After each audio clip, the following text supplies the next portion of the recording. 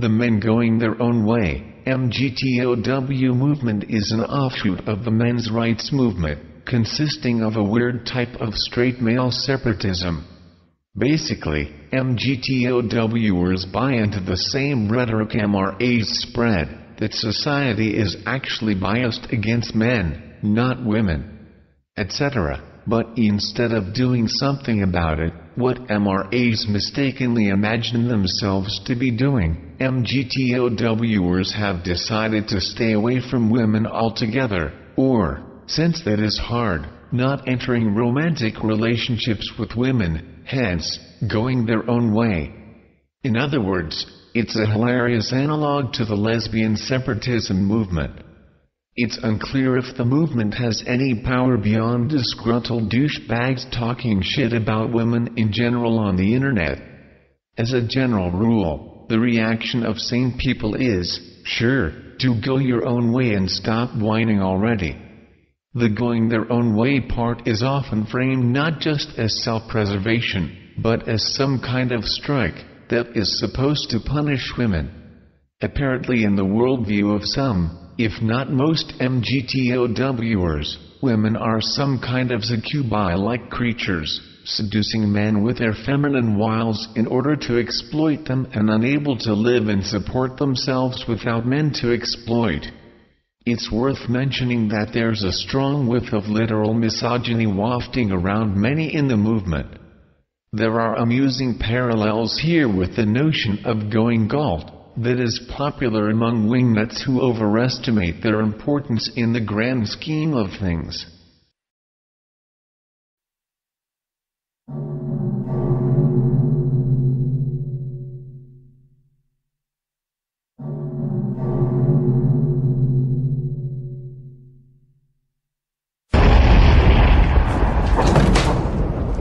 At last.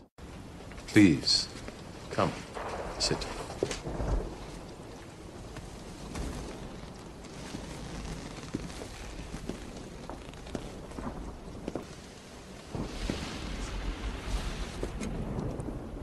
Let me tell you why you're here. You're here because you know something. What you know you can't explain, but you feel it. You felt it your entire life. That there's something wrong with the world. You don't know what it is, but it's there, like a splinter in your mind, driving you mad. You can see it when you look out your window, or when you turn on your television. You can feel it when you go to work, when you go to church, when you pay your taxes. It is the world that has been pulled over your eyes to blind you from the truth.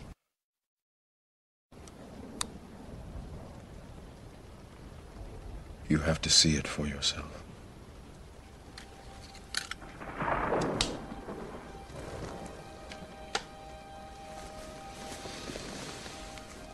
This is your last chance. After this, there is no turning back. You take the blue pill, the story ends. You wake up in your bed and believe whatever you want to believe. You take the red pill, you stay in Wonderland, and I show you how deep the rabbit hole goes.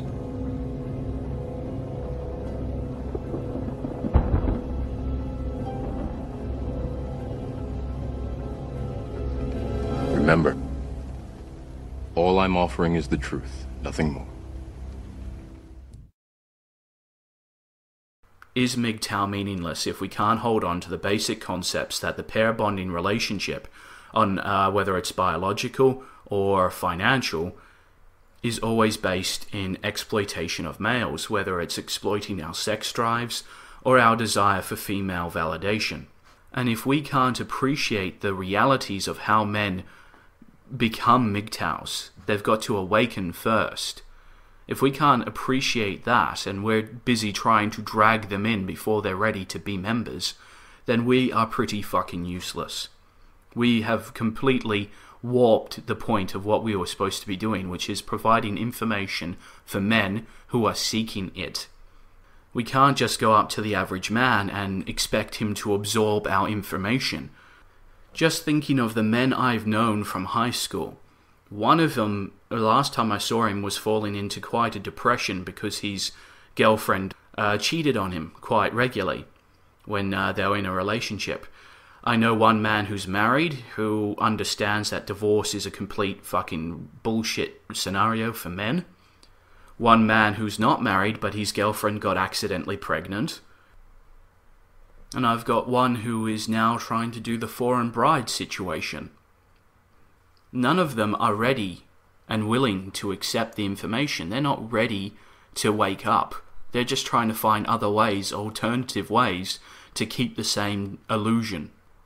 And I suspect these men on strike have brought in this new concept of let's bring in as many men as possible, thinking numbers equals strength, without even realizing the realities of how men wind up, particularly in MGTOW, but in the manosphere in general, is that it's an awakening. The Matrix reference is a really good reference, not just for the fact of the red pill analogy, but for the fact that something that isn't spoken of, or hasn't been spoken of yet, is the acknowledgement of the character of Neo. At the beginning of the first movie, when he's introduced to us, what do we see? He is actually in the process of searching out Morpheus. He's looking for answers. He knows something's wrong, and he wants to understand how it's wrong, and how he can adapt to that reality. He was prepared to take the red pill. He wasn't just some guy on the street and Morpheus went up and goes, "Do you want to know what reality is? Here, swallow this. It'll blow your fucking mind."